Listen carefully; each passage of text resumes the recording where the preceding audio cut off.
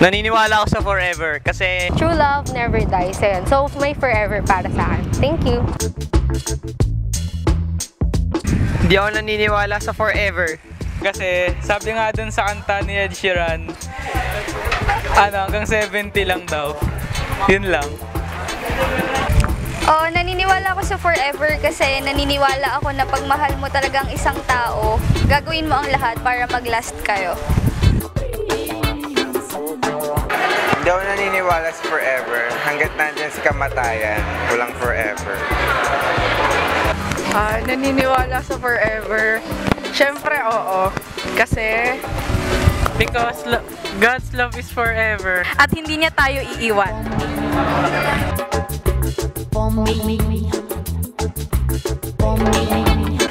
Ako hindi na ako naniniwala sa forever. Kasi yung word na forever, nagiging excuse na lang siya para sa isang bagay na indefinite. Mas gusto ko nang maniwala sa always. Hindi pa ako naniniwala sa forever.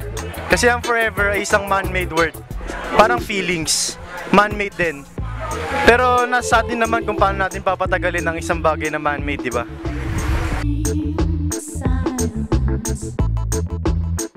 Oo, kasi sa calculus, minsan, ang sinasabi nila, the limit does not exist. Naniniwala ako na depende sa tao kung mapapatatag mo yung isang bagay, kung mapapatagal mo siya.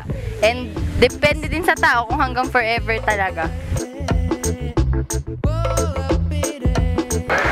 Forever? Oh, forever. Iniwala ako dyan, syempre. It's what you make out of forever that counts. Because sabi nga sa t-shirt ko, forever has no limits. I don't believe in forever because nothing lasts forever, but I do believe in lifetimes because I mean everyone here has a lifetime and that's basically there forever, you know. Your forever only lasts as long as your lifetime. So yeah. Yung klase ng forever na pinaniwalaan ko parang ganito. Sabi niya, the only thing constant in this world is change. So, hassle, di ba? Change! Flux 2015!